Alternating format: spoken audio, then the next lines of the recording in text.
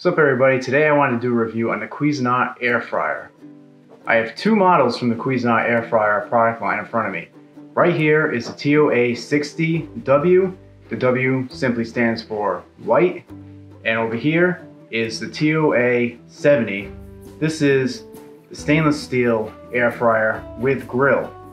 So the difference between these two units here is this one still gives you all the other features like toaster oven, convection oven, cooking, all that good stuff, but it doesn't have a grill.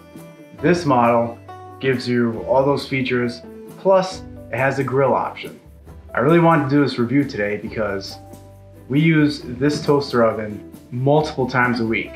It's really a lifesaver when you have kids, you need to make something quick. They cook the food faster than normal, than a normal oven. And it's not simply just an air fryer alone. So out of these two models, this model, the TOA-60, is a little harder to find now. It was a little cheaper, but Cuisinart seems to be pushing the TOA-70 a lot more. Both models are 1800 watts and both cook food really well. If you look at the controls here of the TOA-70, it's pretty simple to operate.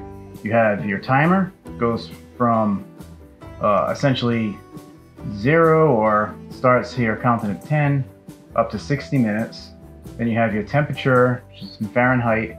You can set it from warm to 450 degrees, and then you go from toast to broil. Because toasting and broiling, you actually want it hotter than 450 degrees. There's your functions here. So you have warm, broil, convection broil. So that's broiling with the circulation fan running. Toast, bake, that's regular bake. And then you have convection bake, so that's with the circulation fan running. And air fry. And last but not least, grill. This is the model with the grill. And then this knob right here is only if you're using the toast function. So if you have this set to toast, then you can select whether or not you want your toast to be light, medium, or dark. And that's just a timer. So the longer that the timer is on, the darker your toast is going to get. Pretty simple. And that's your light right there. See inside the oven. A little easier when food's being cooked. Alright, let's show you the inside. So you open up the air fryer. And here you have a bottom rack. And you have this baking tray here. If you want to air fry, put this basket in here. You have a wire mesh basket that just sits right into this baking tray, and the tray becomes a drip tray. If you want to grill, the TOA-70 comes with this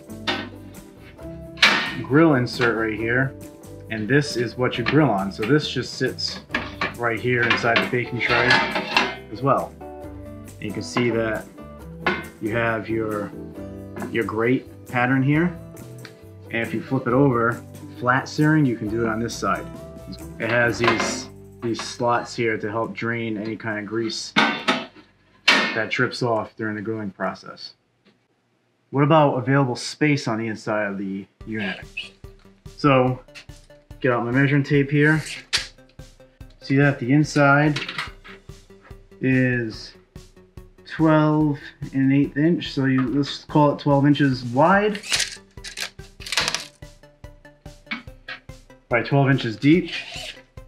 And your height from this bottom rack to the top heating elements is about 5 or so, 4.5 inches, I would say.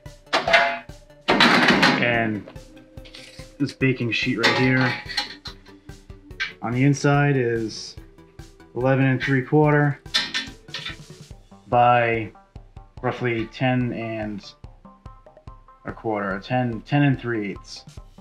Your height between the bottom of the pan and the top of heating element is 3 inches. So in terms of food that you could fit in here or grill or air fry in here, it can't be more than 3 inches tall or it's going to hit the heating elements up top. Another popular question is going to be, what about countertop space? Both of these models, they measure exactly the same. So I'm just going to measure both of them. You got here 16 inches wide by just about 12 inches deep. And height, we're talking 14 inches. So 14 inches should fit under the vast majority of cabinets in most people's kitchens. And the depth is not bad, so you can slide it nicely underneath the cabinets. It doesn't take up too much space, in other words. Alright, so I already showed you the dimensions of the units, showed you the features, the controls. Now that's enough talk about the units. How about now we'll show you how they actually cook something. So I picked out something quick and easy for this demonstration. I have some frozen jalapeno poppers. Gonna go ahead and throw them into my TOA-60 because this one has a lot more mileage on it. So while these are cooking, I just want to take a minute to share one of the reasons why I really love air fryers so much. Not only are they a healthier form of frying food, but it's way faster than using the conventional oven. For example, I cooked some frozen chicken wings the other day, and in the back of the bag it said for a conventional oven it takes 21 to 24 minutes, but for an air fryer it takes 11 to 14 minutes. That saves 10 minutes alone by using the air fryer versus the conventional. So that leads me to one more tip. When you are air frying things like this, especially ones that are filled with cheese, definitely want to keep a close eye on the food when it's in the air fryer, because from 1 minute to the next you can go from having a nice crispy cheese filled mozzarella stick to a nice crispy empty mozzarella stick, if you know what I mean. So definitely want to keep a close eye on it. Now if at any time I want to stop the food and check it, all I gotta do is open the door. You open up the door, the oven safely shuts off. The timer does keep going though, so you can go ahead and pull it out, check your food, make sure it needs more time. If it does, just go ahead, reshut the door, and then the oven will pick right back up where it left off. The other feature I forgot to mention is this crumb tray. So it just slides right out from the bottom of the unit, and on here it collects any kind of crumbs that fall to the bottom, you know, just like a toaster or a toaster oven, because this serves the purpose of toaster and toaster oven as well. And you would go ahead and you'd take that, dump it into the trash, and you'd be good to go. So there you have it, folks. There's a quick demonstration and review of the Cuisinart air fryer. This is the Cuisinart air fryer, the TOA-60W, which stands for white.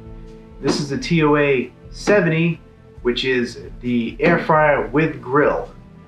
Did a quick air fryer demonstration using my TOA-60 here. Another cool thing I like about this unit, it applies to both of them, is you can go ahead and take the hot tray right out of the oven, place it right on top of your toaster oven, and then you can go ahead and take your food right out of the air fryer basket. What you get with an air fryer like this, as opposed to the ones that have like the round baskets, you get to lay your food out evenly like this. You can put adequate spacing in between the individual pieces of food that allow for better air circulation, so you don't have to worry about food sticking together like it does in the air fryers that take the basket form, like the round basket where the food kind of just sits on top of each other, or maybe you have to shake it around. You don't have to worry about that with this unit because the food just sits spaced out nice and evenly, exactly how you arrange it. When you're putting it in, that's how it's going to stay when it's cooking, and it's going to be that way when you take it out. So I really, really recommend the Cuisinart air fryers. No matter which model you go with, I'm confident that you're going to be happy. So if you like this review and you found this review helpful, like, subscribe, and just keep your eyes out for more cool content, reviews, and other useful information. Thanks for watching.